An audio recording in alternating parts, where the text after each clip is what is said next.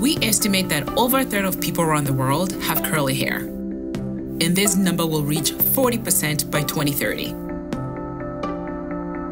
Along with that recognition is a growing body of research looking at what makes curly hair unique, all the way down to the individual.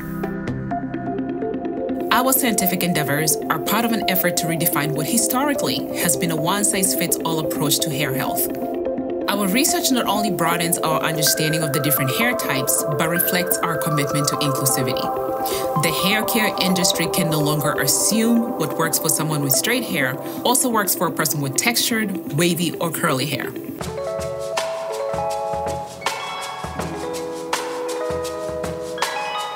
Our research involves better understanding the diversity within the curly hair spectrum, how people live, how people see and want to see their hair, and their preferred styling routines.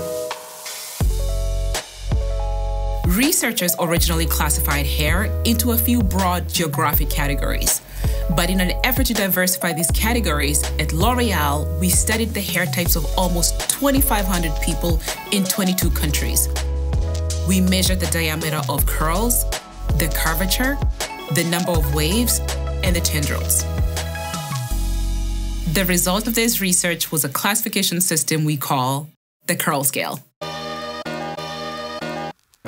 We identified 8 categories of curls across ethnicities. On one end of the scale, the hair has nearly no curvature to it, and on the other end, the curls are tightly coiled. Along with the incredible diversity of curly hair types are vastly different biological processes. We've learned that sebum, the oil that is naturally produced in our scalp, is extremely important for hydrating hair with curly texture. By looking at the rate at which sebum travels down each of these 8 curl types, our researchers found that it moves more slowly to the end of a curl strand the more coiled the hair is. As a result, we have a better understanding of the importance of hydration practices like scalp cleansing for people with curly hair. Many women on the curlier end of the spectrum may not wash their hair as often, leading to dandruff and itchy scalp. These symptoms are caused by a type of fungi, Malassezia, and our research has shown that weekly hair washing can help reduce it. And finally, there's been robust field research on the impact that environmental factors like humidity, UV light, and pollution can have on hair. A recent study found that hair exposed to extreme climate conditions in urban environments underwent the same type of cell damage associated with aging, the same process that causes hair to go gray and brittle. All of this research is just the start. We recently partnered with Verily to launch the largest skin and hair health study, tracking women aged 18 to 70 across socioeconomic and cultural backgrounds over several years. The goal is to learn even more about how environment, lifestyle, hair care routines, and age affects hair health.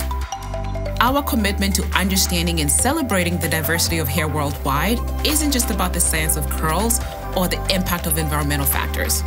It's also about ensuring that our research reflects communities globally, especially those historically overlooked in dermatology. A testament to this commitment is a recent study we published earlier this year supporting dermatological research in sub-Saharan Africa. This study underscores our efforts to advance local skin and hair research through the African Hair and Skin Research Grants Program.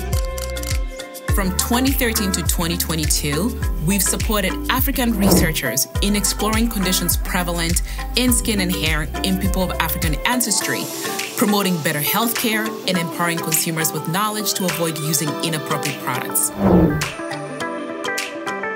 These initiatives not only contribute to a growing understanding of the unique characteristics of curly, coily, and textured hair, but also reinforce L'Oreal's dedication to inclusivity, ensuring that everyone, everywhere, has the knowledge and products tailored to their needs. It's about making a real positive impact in the communities we serve, reflecting L'Oreal's belief in beauty